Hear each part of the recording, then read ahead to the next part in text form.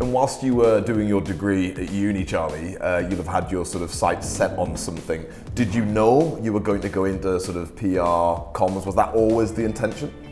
Yes.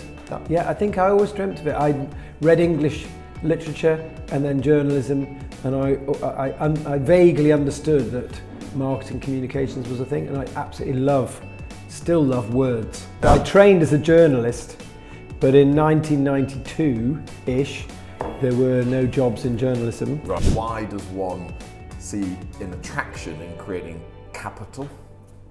What's that all about? It's a chess game.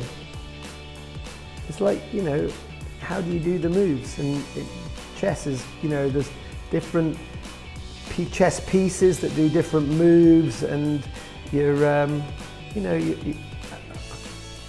that is fascinating. I've always been ABN. I say always be networking. Okay. Yeah. You know, and I don't think I didn't follow that, but I was always interested in people and their journeys.